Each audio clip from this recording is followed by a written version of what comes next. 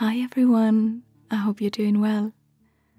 Today I'm happy to finally show you the process of how I painted this Mount Fuji painting. You might have already seen it over on my Instagram. On the left, you can see a picture I took on my first trip to Japan, and on the right is the finished painting.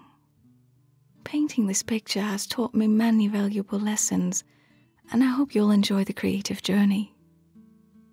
But let's start from the beginning. I'm going to keep this very light, by the way, so if you're looking for a relaxing video after work to fall asleep to, or just to keep you some company, I think you've come to the right place. So, I've started out with a very light pencil sketch. I didn't try to exactly match the proportions of the original photograph. I was aiming more for something that felt pleasing to me. What you see in the middle is the version that came after the pencil sketch.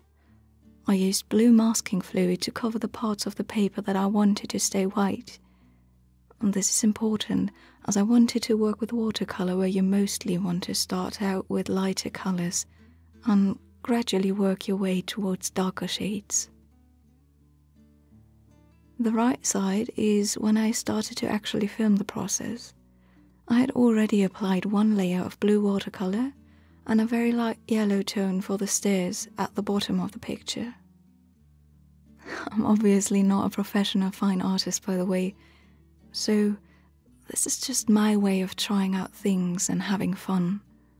A lot of what I've initially planned for actually failed or turned out differently than what I had in mind. But that made it all the more valuable to me, and I love learning new things. So I feel like, especially when it comes to artwork, we shouldn't worry about sticking to certain procedures too much. Just exploring the medium and the creative process is so much more fun and always rewarding.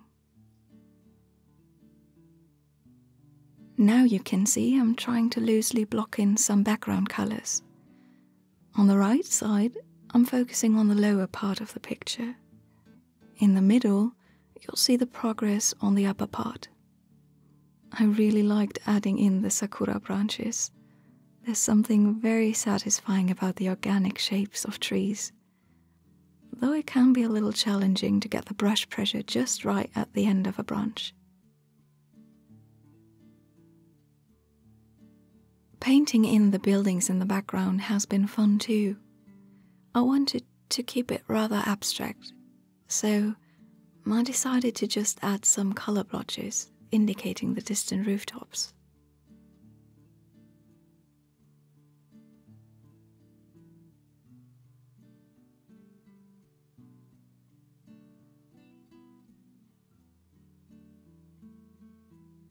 I took this picture in 2019, by the way, at the famous Chureito pagoda, just about 2 hours outside of Tokyo. It's a really beautiful place. Even if you haven't been to Japan yet, you've probably seen it on a travel guide cover, a calendar, Instagram, or anywhere else on the internet really.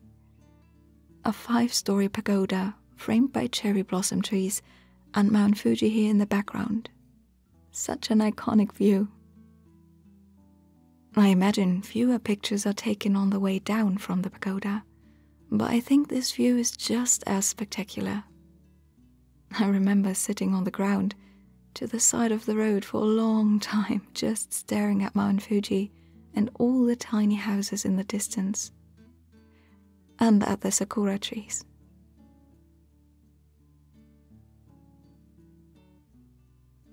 Despite all the tourists around, this was such a peaceful moment.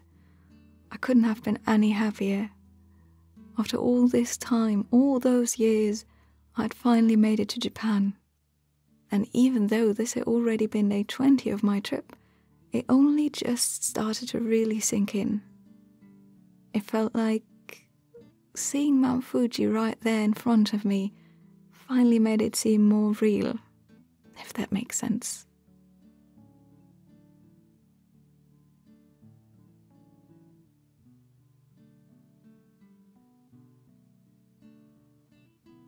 The sakura trees were at very different stages of bloom at the time.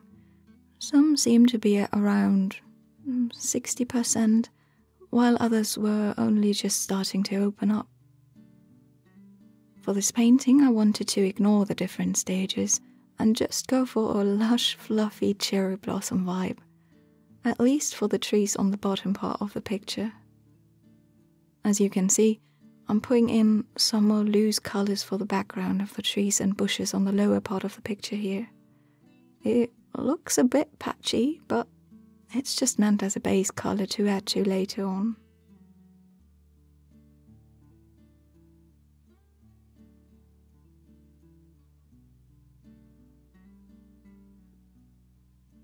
The size of this painting is A2, which is pretty large for what I'm used to working with. I think I've actually ever just once before used this size for a proper painting, and even that has been more of a watercolor sketch than anything else. So what you're watching here is basically me exploring uncharted waters. And I'm not even that used to working with color, to be honest. Most of the time, I will just grab a pencil and do loose sketches for fun characters or to get design ideas out of my head. I'm not sure why. I think maybe using color is just a bit more intimidating, isn't it? But working with color is also incredibly fun. It's so fascinating to figure out the right values and to be creative in finding satisfying combinations. I'm so happy I took on this challenge. Sometimes we have to leave our comfort zones to grow, right? And this painting really taught me a lot. One of the first things I started to realize at about this point is that proper watercolor paper has been invented for a reason. It's a great idea to use it. I've learned this lesson before, but sometimes I refuse to learn from previous mistakes. So, you can already see a little bit. Even though I've used rather strong paper, it's starting to warp because it can't handle the amount of water I'm using. You know, sometimes things just aren't perfect. More about that later. Painting in the details of the upper branches has been interesting.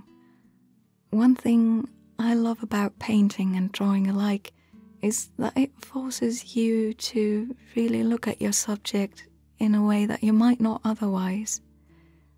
For example, it's easy to just imagine a branch full of evenly distributed cherry blossoms. But the blossoms on this tree seem to open up starting from the tips on the small branches, which creates a very unique shape. I've switched to a much smaller brush for these details, and it took me a bit to get used to it. Drawing with a stiff pencil and carefully applying the correct pressure to flexible bristles is a very different thing. But in the end, it's just another kind of motion your muscles will eventually memorize. It's always just about practice.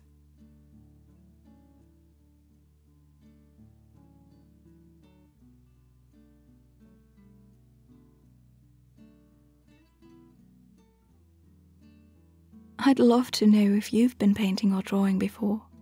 What's your favorite medium? What do you like to draw or paint? Let me know in the comments, I'm very curious. And if you haven't tried it yet, I hope this video might encourage you to do so. Take a picture of something you like and try to paint it. Or just let your mind wander and explore the medium you're working with. It might be a great way for you to express yourself or help you relax. Don't be afraid of messing up. It's all part of the journey. And art is so subjective, really. I've heard a lot of people say, I'm not talented enough to paint. And they feel like they have to be able to fulfill some strange criteria before they allow themselves to pick up a brush. But that's not true. Everyone starts somewhere, and as long as the activity itself brings you joy, that's everything that matters. I did get myself a small keyboard about 3 years ago. I have no idea how to play it, but I can spend hours just tapping the keys and enjoying the sounds it makes. So, if you feel like picking up a pencil or a brush would bring you joy, I think you should do it.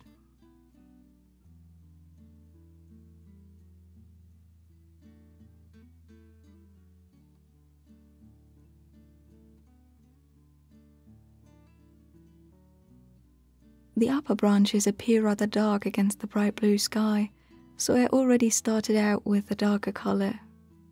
But some of the blossoms do get some nice highlights, which is why I use the blue masking fluid here and there. And again, I'm using very light pink shades at first, so I can slowly transition towards darker shades. That doesn't always mean you have to mix in or use a darker color. If you're working with watercolor, you can just apply the same color several times and the shade will gradually get darker. You can easily see this on Mount Fuji here. I just used the same color and applied it several times to darken the lower parts.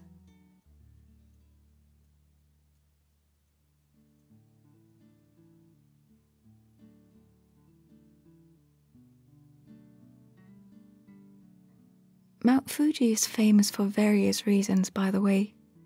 It's 3,776 meters high, which makes it the highest mountain in Japan. It's no secret that Mount Fuji is a volcano, but did you know that you can actually hike up to the top?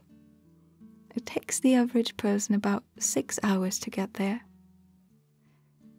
Due to difficult weather conditions, the hike is only recommended from early July to early September, but I've heard it's well worth the planning. I really want to get up there at some point to watch the sunrise. How cool would that be? And I wonder if you could see the Chureito pagoda from the top if you'd use binoculars. What do you think?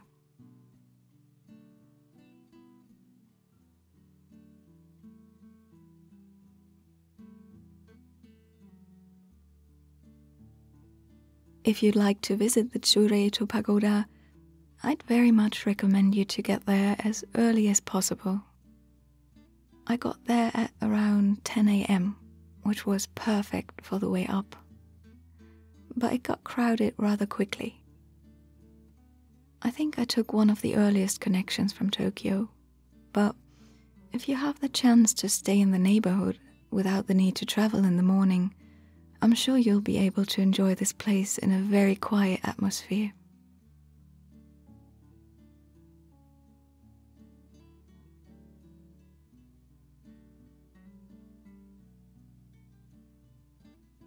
In Japan, Mount Fuji is called Fuji-san. San is used as an honorific suffix to people's names, similar to how Mrs. and Mr. are being used as titles in English. People often think that Fuji-san is used to express special respect to Mount Fuji, but actually san, in this case, is just a different reading of the character Yama, which means mountain. So Fujiyama means Mount Fuji, and Fuji-san means Mount Fuji as well.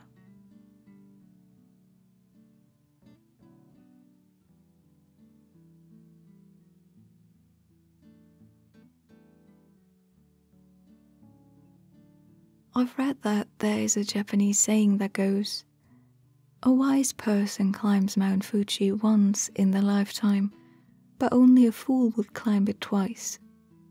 Interesting, right? After reading about it, I looked up the original saying and had Google translate it for me. I actually like that version even better. It said, "An idiot who never climbs, an idiot who climbs twice." I love it. I imagine it refers to the difficulties of the hike, but as far as I know, it's not considered extremely challenging. Reasonable preparations are important though. Oh, I can't wait.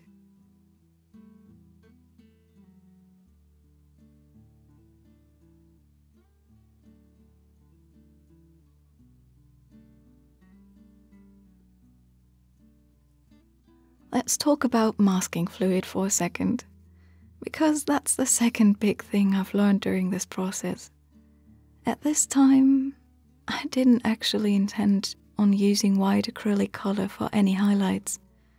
I thought it would be enough to mask off everything and this way prevent pigment from touching the paper. Then once the painting is finished, it's easy to just peel off the dry masking fluid. But here's the thing. While you're watching this whole painting process in one session right now, it actually took me quite a while to finish. And there were some long breaks in between. All in all, I recorded this on the side over the span of 10 months. Little did I know that masking fluid is not supposed to sit on paper for longer than a few hours or days. Also, it's a good idea to test the compatibility of the fluid and the paper you're working with in advance. So, as you can see here, when it was time for me to remove the fluid, it just didn't come off at all. I tried a lot of things, but in the end it just started to damage the paper. All I could really do was to remove bits and pieces of some of the thicker layers, but that hardly changed anything about the fact that the areas I wanted to stay unpigmented were all blue now.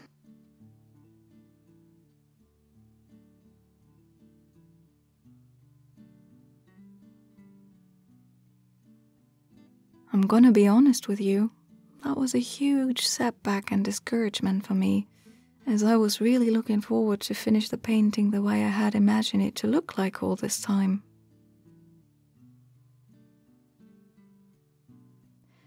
At that point, I set it aside for a while. I thought about starting over from scratch, but I really liked where it was going. I liked the vibe that was going on, and didn't love the idea of giving up on it. It might sound strange, but I felt like I had a special connection with it.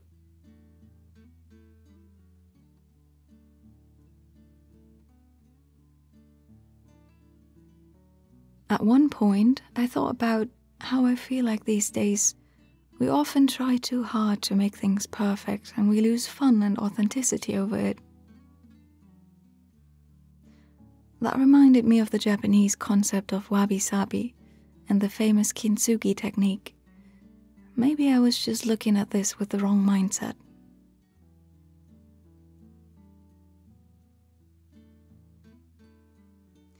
If you've never heard of wabi-sabi or Kintsugi before, let me try to explain in a second. But just so you know what's going on in the painting, I decided to take things as they were and change my point of view. We can't give up just because we make mistakes, right? I mean, what even are mistakes in art? Aren't they just happy little accidents anyways, like Bob Ross always used to say? So for some parts, I started to use white acrylic paint to go over the masking fluid. Luckily, the paint stuck to it easily. Acrylic paint also works well on top of watercolor, so there really weren't any issues with this approach.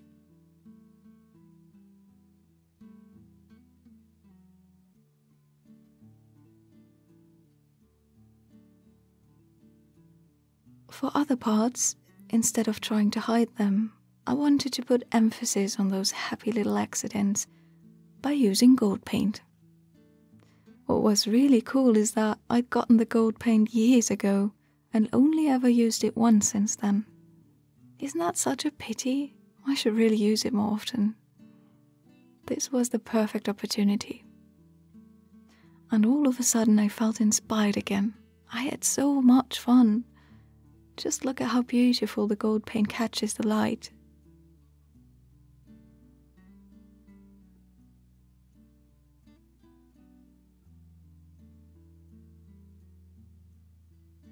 Now let's talk about Kintsugi first. Maybe you've heard of it before, or maybe you've even seen a beautiful Kintsugi bowl. Kintsugi means golden joinery, It's a Japanese art form and technique to repair broken things with gold, most commonly pottery. Think tea bowl, vases, or plates. So if a precious or meaningful object breaks, its parts are kept and carefully reassembled. After mending them with lacquer, the breakage lines get dusted with pure gold powder, which gives the objects a very unique look. This process can take a very long time, and it's stunning to watch. Check out some YouTube videos on this matter if you're interested. I found them to be very calming and fascinating. The idea behind this technique is to accept and embrace brokenness and imperfections as part of what life is and to celebrate them. This way you're making things even more beautiful than they were before. To me, it almost feels like putting a badge of honor to something that has been going through a process of repair, showing gratitude and saying, "Thank you for making it this far." And I think this can very well be applied to other things than pottery as well. I really hope this makes sense.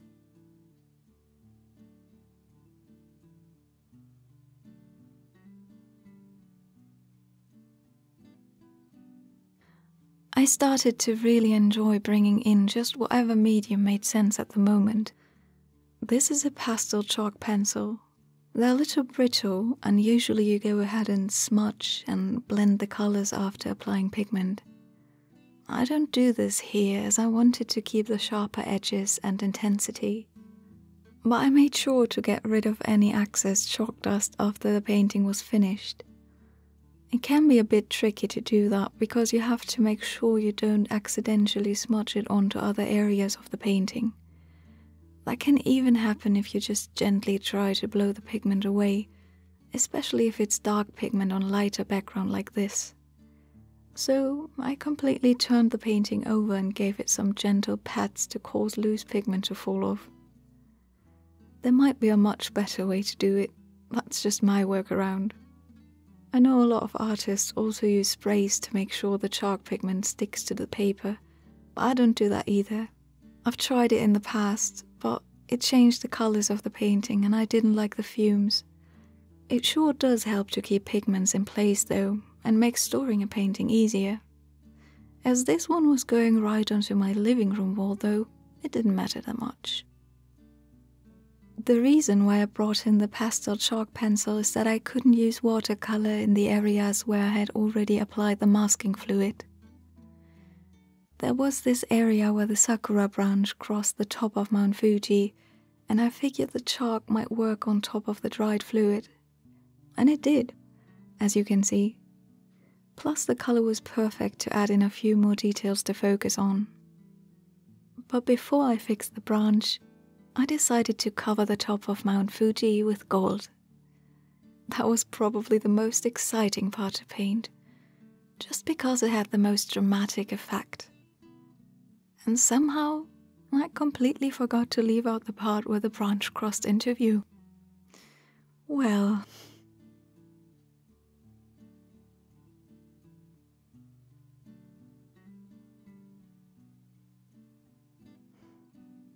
Wabi-sabi isn't as easy to explain, unfortunately. In fact, I've heard that people try to avoid to define it in a precise way. Some even say that people who claim to be able to explain it haven't understood it at all. That sounds rather complicated, doesn't it? I would encourage you to dig a little deeper if you're interested, but I'll tell you how I've come to understand it so far. It's a concept of Japanese aesthetics, a way to view the world, if you will, that embraces imperfection and impermanence. But it seems that wabi-sabi might mean something different to everyone. So maybe there's not even a need to nail it down precisely. Wabi-sabi doesn't translate very well into English, but wabi originally meant something along the lines of the loneliness of living in nature, whereas sabi literally meant rust, leaning towards the sense of withered. The meaning of both words has evolved over time though, and these days they seem to have a more positive connotation to them. I've read about very different interpretations, but wabi always seems to be connected to the melancholy of loneliness, whereas sabi seems to speak of the elegance of impermanence.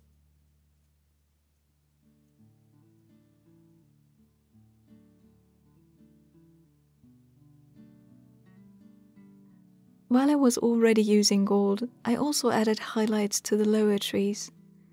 I didn't want those to draw too much attention compared to Mount Fuji, but covering some of the masking fluid and then later adding more regular petals would give them a nice, more subtle reflective effect. Now, after the gold had dried, I switched back to the chalk pencil, and luckily it covered the gold as easily as the masking fluid.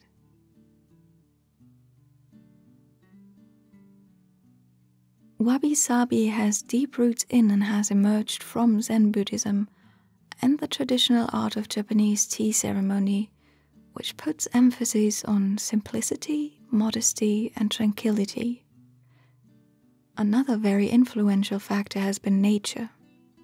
Japan's always had a very respectful and close relationship with nature, and wabi-sabi seems to be strongly inspired by its raw and fleeting beauty. Accepting things as they are, instead of working against them, and seeing yourself as but a part of nature is an important aspect of it. If you take all of these facets as a lens and try to look at the world through it, you might find beauty in unexpected places. You might find appreciation for the uneven, carefully hand-shaped surface of a tea bowl, its muted and quiet, soothing earth tones. You might see beauty in the weathered, peeling paint texture of an old wall, or in the way sunlight passes through a rice paper screen for just about 15 minutes each day. You might feel a sweet pain looking at the blooming sakura, knowing that soon their petals will fall, and yet appreciate their fleeting beauty all the more. When you see an old silk kimono with a stain, you might not see it as a fault, but maybe as part of its long history, and think about how the food must have tasted delicious on that day instead. You might look at a plate that has been broken and reassembled and feel grateful for the work that went into it, just so you could enjoy not only the beautiful golden lines, but with them its honest and unique display of imperfection. Again, this is just my momentary personal interpretation. It's lacking a lot of detail and information, but I hope it might have given you a rough idea of what I meant when I said my masking fluid situation reminded me of Kintsugi and wabi-sabi. Personally, I've been dealing with perfectionism for most of my life, and I think perfectionism, like many things, can be both good and bad. For me, I found that lately it's been holding me back more than it helped me, so I'm actively trying to practice to rather finish something and keep things raw than to overthink and eventually lose inspiration. Feeling grateful and finding love for the seemingly unfinished, the inconspicuous, and even for what we might call mistakes, is a great point of view for me. Kintsugi and especially wabi-sabi helped me a lot with this. Focusing our minds on appreciation instead of perfection can have almost magical effects. It certainly shifted my way of thinking. Nothing is perfect, no matter how hard we try. Perfection is so relative and subjective anyways once you think about it. Imperfection, on the other hand, is authentic and relatable. It's interesting and inspiring. And although it's something that I have to remind myself of on a regular basis, I found that it gets easier with time. Habits, you know. How do you feel about this? I'd love to hear your thoughts. So the third big thing this painting has taught me was this. If things don't go as planned, stay cool. Because chances are, your painting might not even need fixing. Try to appreciate it for its journey. It makes it unique. It tells a story. Isn't that amazing?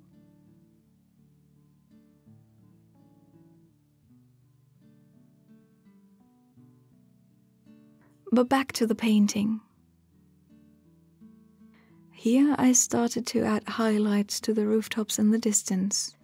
I actually kind of like the masking fluid's blue tint for this part, because in the original photograph the values became much more bluish towards the background anyways.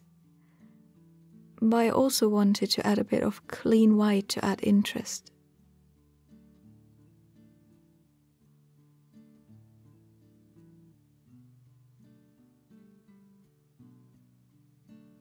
After adding some more layers of white to the trees, I've switched to watercolor pencils. I felt like the houses and rooftops could use a tiny bit more dimension. I still wanted to keep it abstract, but I figured a little bit of perspective might add to the overall impression.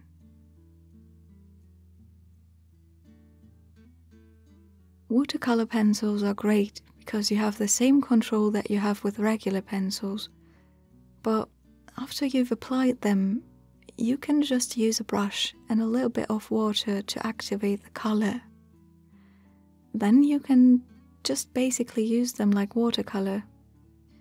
They're really great for beginners to play around with, in my opinion, especially if you're more used to sketching and a little intimidated by brushes and color. They're great fun to use.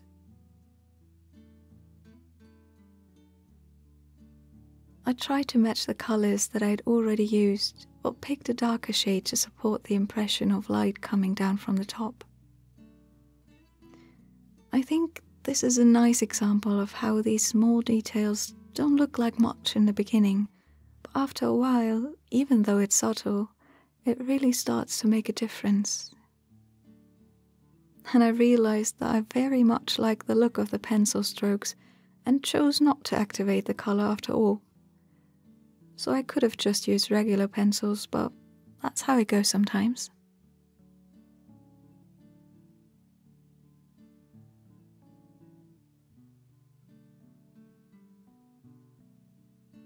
Now, I felt like as I had added a lot of sakura blossoms, there was a bit of a gap between the treetops and the background, and I also wanted to create a bit more of a visual separation of the two. So I went ahead and just filled the space with shades of green using watercolor pencils.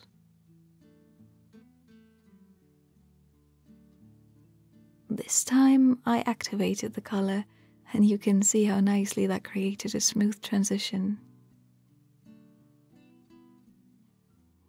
It's a bit tricky to add background later on in the picture, and in hindsight, I should have done that much earlier. But it was alright. I was just paying extra attention to get in between the cherry blossoms as much as possible, and also decided to add a few more on top to make the separation look more natural.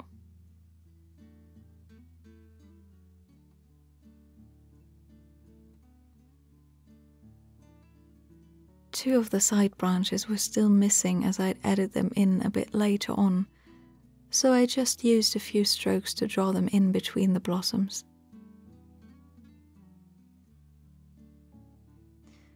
I also added a few more details to the branches of the lower trees, and then decided to go back to my watercolors for some darker purple spots between the trees to add back a tiny bit of depth.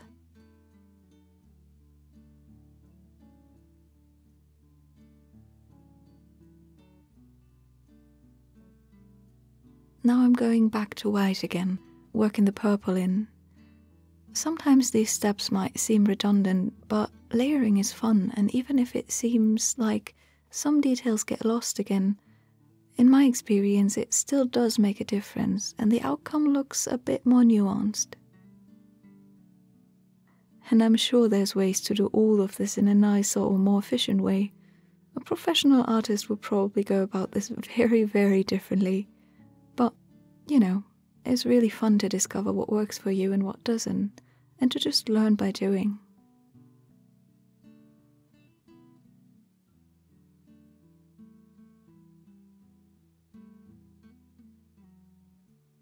Next up were the stairs and the bottom part of the picture.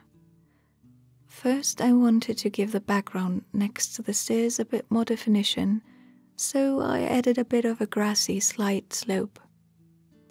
I used watercolor pencils again to be able to blend everything together. A darker green for the more distant area and a lighter one for the parts on top.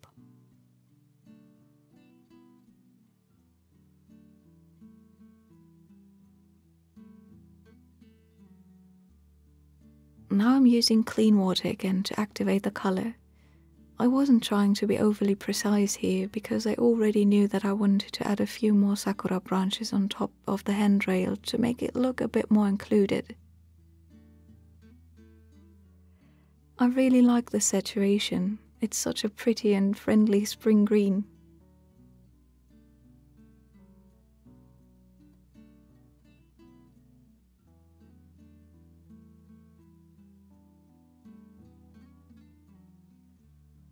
For the stairs, I wanted to give them a little more texture, so I added stone shapes and a tiny bit of shading.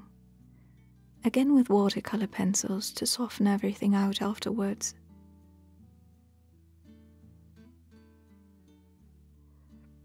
It did take me a minute to figure out how I wanted it to look like.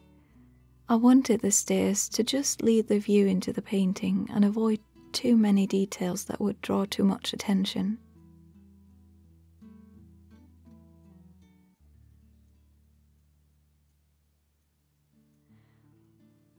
I used a wet brush to soften the colors and a piece of paper towel to get rid of some pigment again, as it felt a bit too overpowering for the scene. It needed to look less defined and more used. Sometimes it just takes a bit of back and forth until it feels right.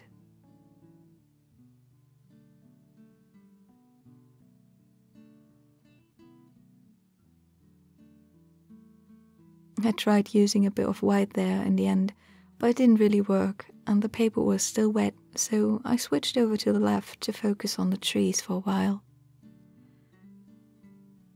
I wanted to add a few more trunks, so I just used different shades of brown and placed them wherever it seemed right. It was nice to see how the area immediately started to look more lively. I also put a bit of noise into the greenery for the same effect. That was about where I realized that I was about to finish the painting, and it was really cool to see how everything came together in the end. I was so glad that I hadn't given up on it, and this was honestly the first time that I was looking forward to have something that I painted hanging up on my apartment wall. I know a lot of artists have this issue that they can't look at their art for too long because they tend to see only the mistakes they made. According to their judgment, of course.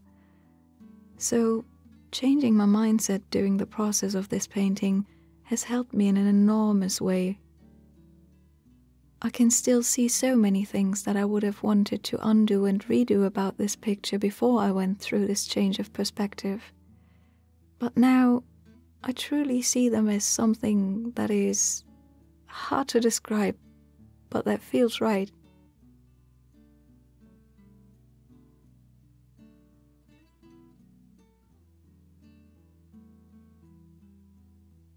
This painting is very personal for me because I feel like I've grown while I've worked on it. It has its own character and history, and it tells its own story. I wouldn't change a thing about it anymore. But we're not completely done yet. Afterwards, I moved on to the handrail and used some grey shades to add a bit of dimension to it. Using clear water again, I carefully and just very lightly blended the colours, as I didn't want to smudge the edges.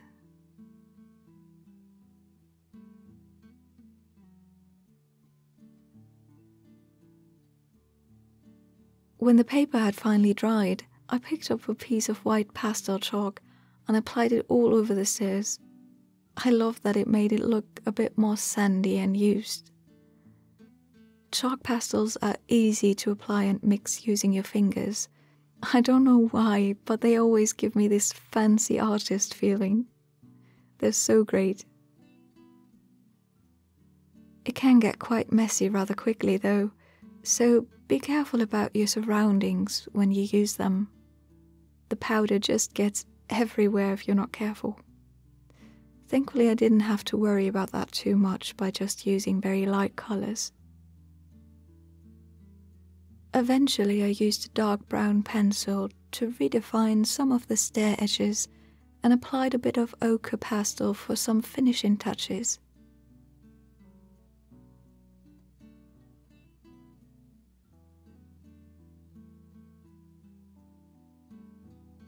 Then I added some highlights to the railing. There's a lot of uncovered masking fluid left, but I didn't mind and just left it as is to tell its part of the story.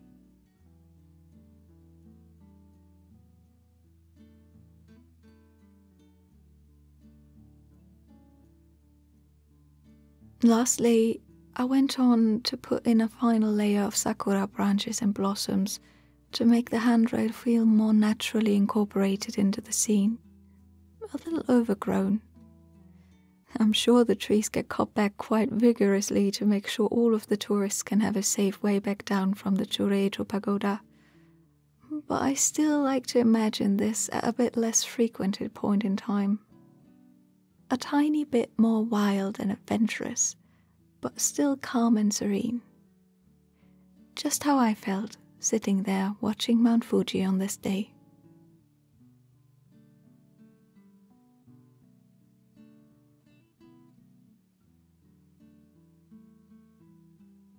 By the way, another reason to visit the Chureito pagoda first thing in the morning is that this undisturbed view of Mount Fuji can be pretty rare. Mount Fuji is often called a shy mountain because it often hides between the clouds. It's not uncommon for tourists to not catch a glimpse of it during their entire trip to Japan. But if you get up early, your chances for a cloud-free view are a lot higher. It seems like 6 a.m. is a great time, but I also managed to get good views all the way up till 10 in the morning, at least in March and April. The earlier the better though. Also, generally speaking, the winter months with cold temperatures seem to offer the highest chances for a clear view, especially December till February. The weather conditions during summertime make it rather difficult though, because the higher temperatures will cause a lot of clouds to form around the mountaintop.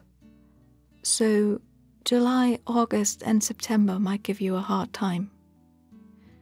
That doesn't necessarily mean you won't be able to see this gorgeous mountain at all though. You might just need a little bit of luck and patience.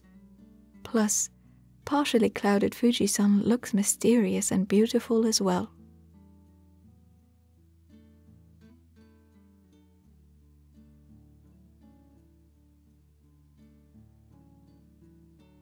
Once I was happy with the branches, I wanted to simply add some light pink color back in. Using white paint only had made the new parts stand out against the previous ones. Now the only thing that was left was to place my signature into the corner here. Yay! Before I was able to frame the painting, I first had to get rid of the tape I had used to mark its edges. The tape is also meant to keep the paper from warping to a certain degree, but we already know that didn't work out so well. Usually it's easy to remove it, you just carefully pull it away.